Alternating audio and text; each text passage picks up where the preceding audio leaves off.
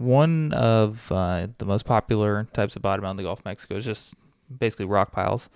Scattered throughout the Gulf, you'll just see little rises, ledges, usually just hard bottom. And one of my favorite spots is about 10 miles offshore.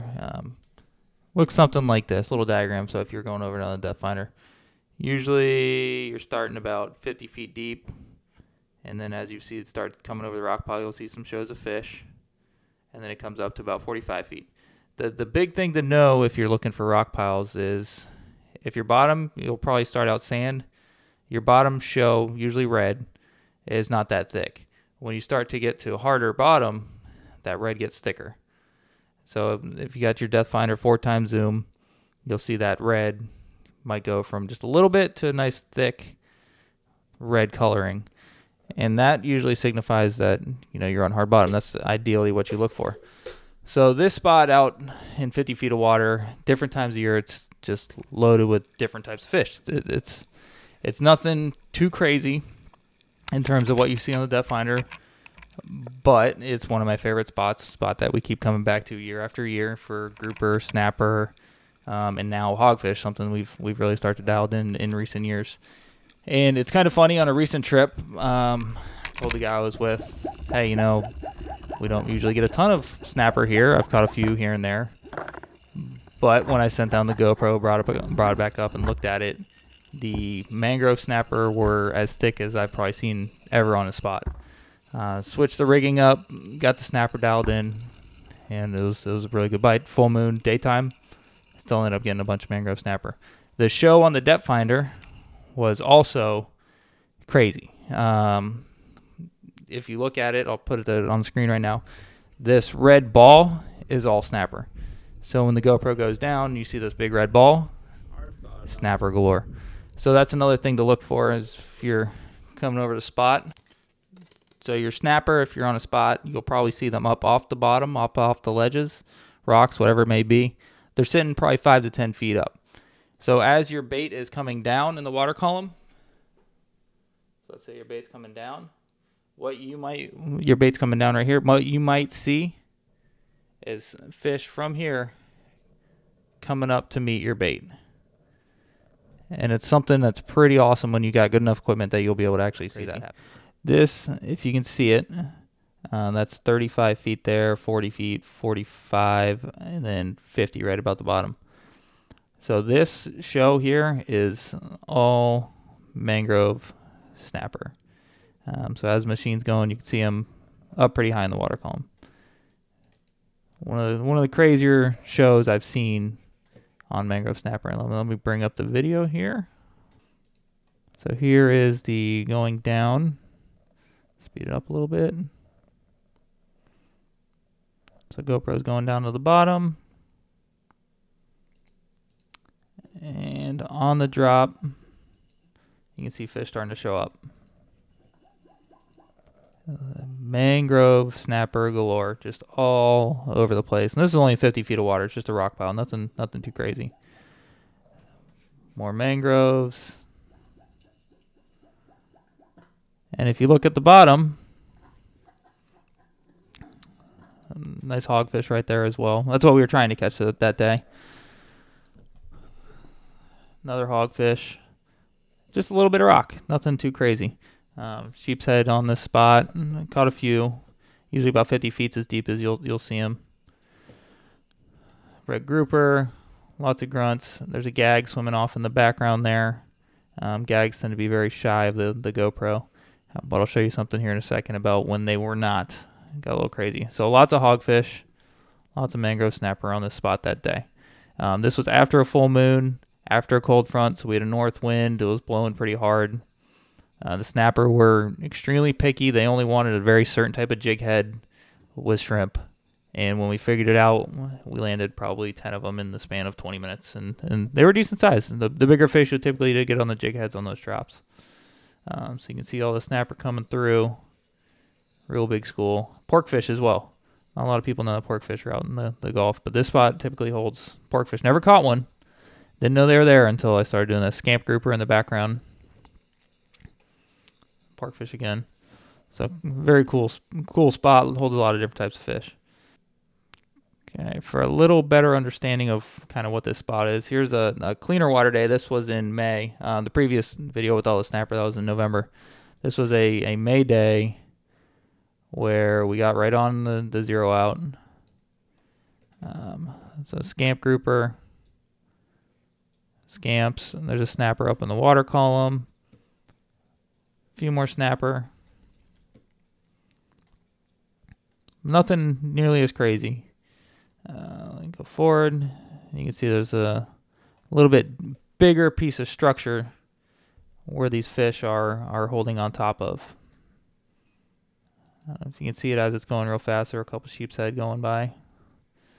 I like to leave the GoPro down depending on how the fishing is for 5 minutes at a time if it's good, just to get it up out of the way. If it's a little slower, I really want to learn a spot and how the fish are acting, I'll leave it down. You can see this one 30 minutes and then there's another 10-minute video after. So I picked the GoPro up and then we drifted back. So you'll see a little bit of a structure change. And now we start drifting here.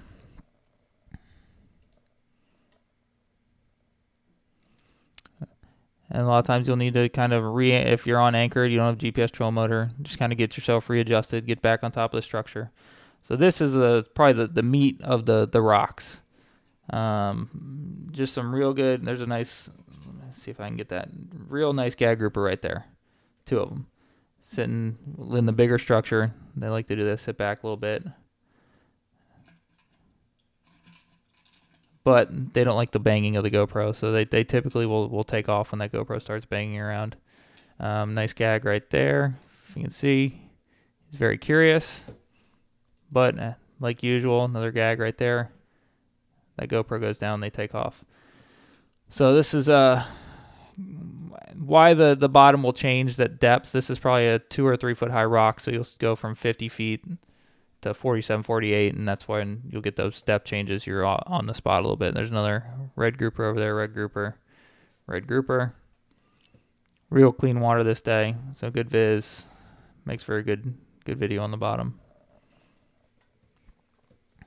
Some cool looking reef fish here as well. So that's the first half of the video, and then there's another 9 minutes. Very similar. Scamps, lots of scamps. Scamps are a lot like mangrove snapper. If you're trying to target them, you want to fish pretty light. Shrimp dropping down. They like white bait and dropping down slow through the water column. Lots of grunts.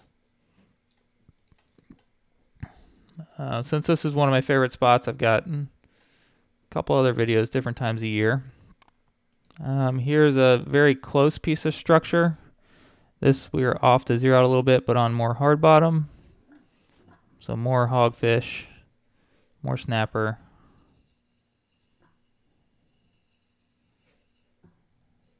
More sheep's head.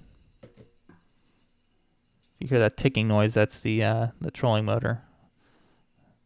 We're drifting back a little bit right now. Lots of hogfish, lots of snapper, lots of sheep's head. They love that hard cracked bottom or that bigger rocks that we didn't quite get on that you saw in the previous video.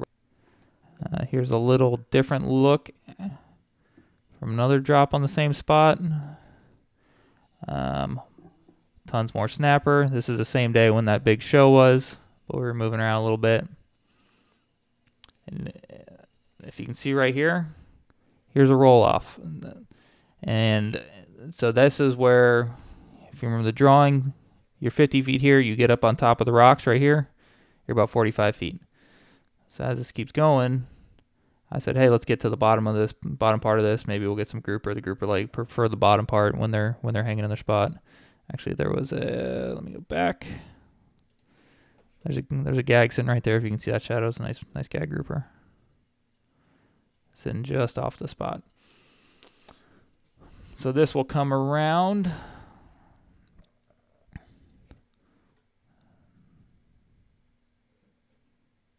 More snapper. There goes that gag right there. That's a big boy right there. You can tell when they're gray, and then you get a little bit of black on the bottom. That's a pretty big gag. That's probably 15, 16 pound fish.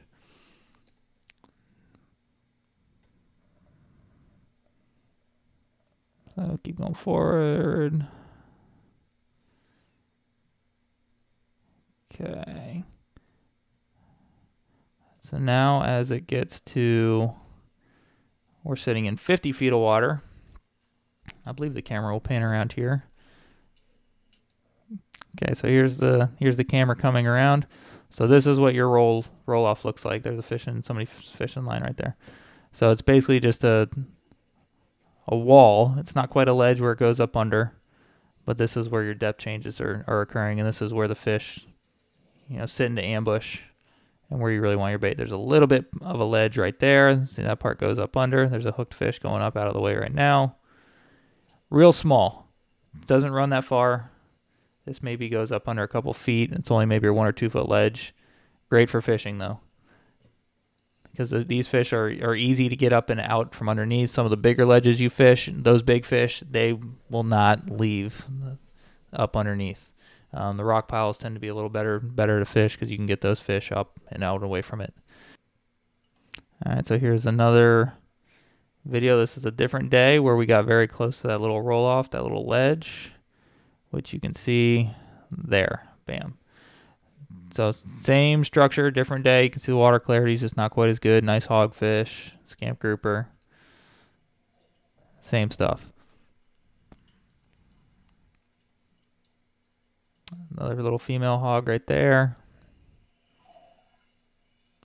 But this bottom is nothing crazy, but it holds a lot of variety of fish. Mainly those rock piles, little tiny ledges. Fish love it. Okay, so finally I want to bring up, this is a very calm day. You can see beautiful weather. Very calm day in December of last year. This is probably one of the colder days we had. Trying to hogfish on the spot. Couldn't quite get them to fire that day. But we missed the structure. Barely. But what this allowed me to do is see some crazy stuff. And we're about 50 or 60 feet off the spot at this point. We're not close. We start drifting some anchor line back. Oh, what's sitting there? It's a gag grouper. Right beside him, hogfish. And so this is another nice gag. He's got that white color, a little darker belly. And so he's inspecting what we're dropping. We didn't have any dead bait that day. I kind of wish we did, because the dead bait typically will outperform live in the cooler months, and this was, late December, cold day. Snapper. So you saw that gag swim that way. There's another big one, They're about to come investigate as well. Fast forward, there's a gag coming around. Another one right there. There's another snapper. Another kingfish. So you can see here's a bait coming down that we kind of threw out. 1 kingfish, 2 kingfish, 3 kingfish, 4. Inspecting this. Porgy. Couple snapper. That's a lizard fish. Look at the gags. 1, 2. There's one sitting behind them. Another snapper. So the gags start munching. Start going to town. Lizard fish. These are little guys. Kingfish curious. Snapper. So they were in a definitely feeding mood. If you can see, there's a whole school of gag grouper just sitting there. Those little dark spots. There's the big boy. There's a hogfish. All these fish showed up to kind of see what that was, but none of them wanted to inhale it. They're just kind of inspecting, feeling it out. As we were drifting back, you can see the rock piles back there. Now we're probably about 30 feet as opposed to 50 feet. So that's where these fish are coming from. They're coming from that rock to kind of investigate what we were sitting on. Another kingfish. See the gags sitting around that dead lizard fish. I don't even think that bait was hooked at that point. It was just kind of when we threw over, we were getting ready to leave. But there's 6, 10 gags just sitting there. There's a darker one right there. You should be able to see that one. And like that, they mostly swim away. More kingfish. But this is all in that same spot. So colder months, those gags are definitely, sitting here. But that's historically what we've experienced. This is a number I fished for probably 20 years now. And those cooler months, gags show up in force. Now that we know how to target hogfish, we started to target the hogfish here pretty much every trip. Get a few of them as well. And the snapper. The snapper didn't used to catch as many, but I always fished heavier gear in the past. We would just fish for grouper and grouper only. Now I typically start lighter, and if I want a grouper, I'll throw out a bigger bait on the bottom, and it works. So just as quickly as those groupers showed up, back to the rocks. They weren't too interested. None of them even ate that lizard fish. It's sitting there. There's another hogfish right there. So just something to keep in mind when you're fishing those rock piles. Look for that hard bottom. Look for where it rises, and that's where you want to be fishing.